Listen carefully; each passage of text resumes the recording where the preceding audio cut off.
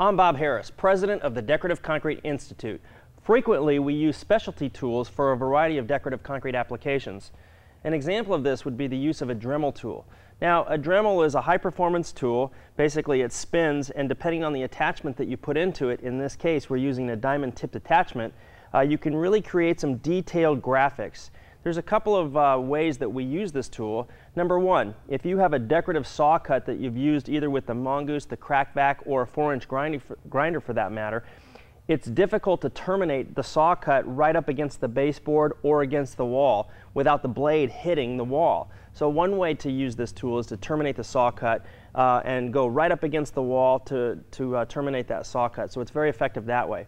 But I would say the predominant use of this tool for us in our applications is by using diamond tips, a variety of different sizes, and we'll be able to come in and really create some very detailed graphics.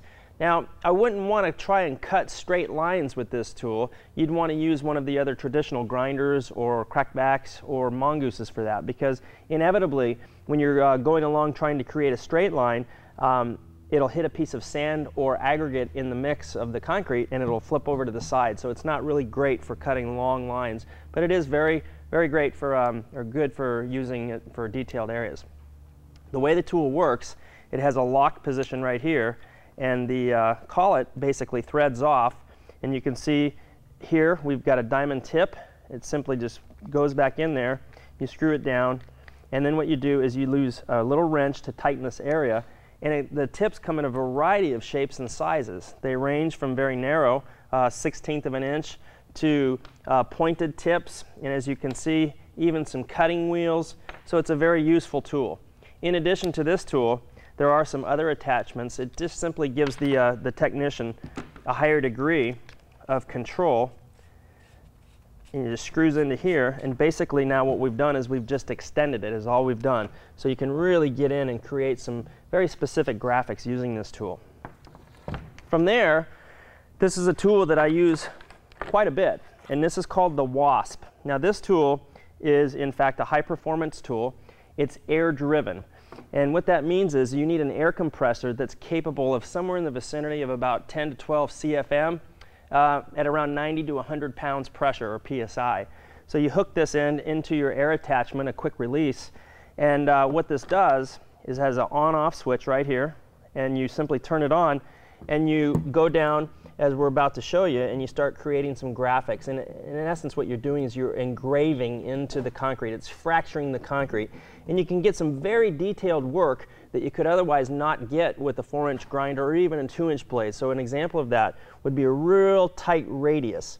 An observation on this tool right here, kind of consider it, treat it as a number 2 lead pencil. If you push down too hard, despite this being very durable, you could break the tip. It's a fun tool to use. I recommend that you experiment with it and have some fun.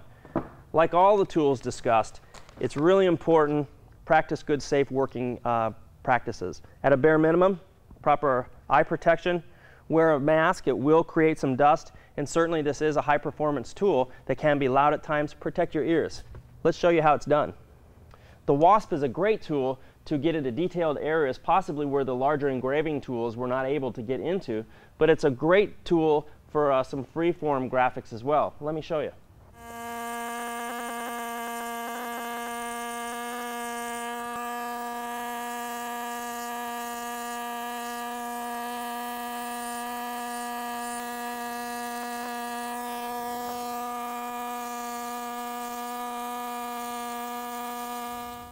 The variable speed Dremel is great for doing really detailed arcs or radiuses, but we primarily use the variable speed Dremel for terminating saw cuts up against a wall.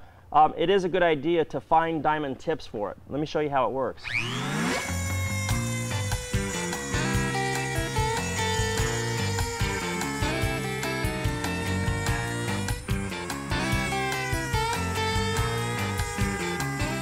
Remember, to get the most out of your tools, use them properly, and more importantly, use them safely. I'm Bob Harris.